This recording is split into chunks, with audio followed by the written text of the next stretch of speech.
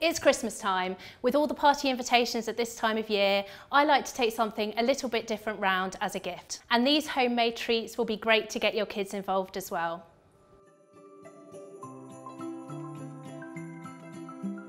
First up, we have these chocolate brownie Christmas trees. I'm a busy mum of two, so I'm cheating a little bit today and I'm using Lidl's brownie mix. Once the mix is ready and out of the oven, let them cool and then cut them into Christmas tree triangles. Next, I'm going to use a candy cane for the trunk. Then I'm going to decorate with some icing and sprinkles. And there you have it. These look amazing. Next, I'm going to make some super easy homemade Christmas tree decorations. I'm making a simple dough using flour, salt and warm water. Once you've kneaded it all together and rolled it out, use some Festive cookie cutters to make your shapes. Lidl have a really good range. Make sure you don't forget to make a small hole for the ribbon.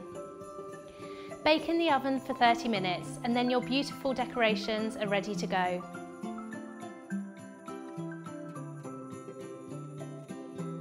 Now every good party needs a cheese selection and I'm going to show you a really creative way to present your festive cheese. So I'm using Camembert and Stilton from Lidl to create a snowman's body.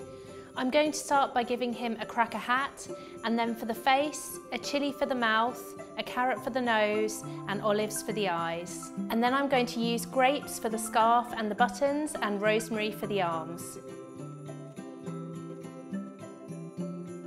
So here you are, 3 festive ideas that you could take to any party.